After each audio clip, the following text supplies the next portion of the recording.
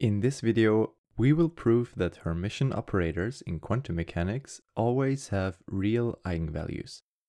Since the rules of quantum mechanics tell us that physical observables are represented by operators in a Hilbert space, it makes sense that the quantities that we can measure are real numbers.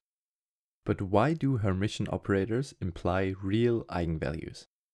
To show this, let's consider the eigenvalue equation of an operator A.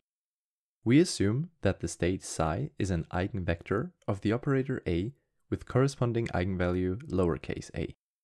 We also assume that A is Hermitian, so A dagger is the same as A. If a quantum system is prepared to be in the state psi, and we perform a measurement of some quantity represented by A, then this corresponds to the expectation value of A, written as psi A psi.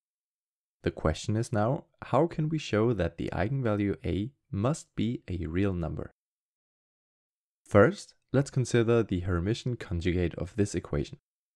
A Hermitian conjugate changes cats into bras and bras into cats. Operators get a dagger, and their order is reversed due to the transpose inside a Hermitian conjugate.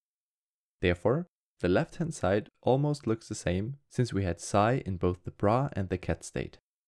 And because numbers like the eigenvalue A cannot be transposed, we only perform a complex conjugation.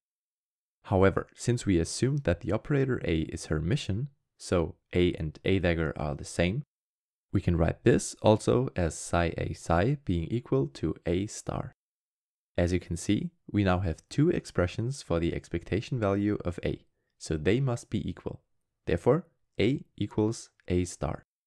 And if a number is equal to its complex conjugate, then it cannot have an imaginary part. And we can conclude that the eigenvalue A is a real number. So that's pretty much it for this video. Thanks for watching.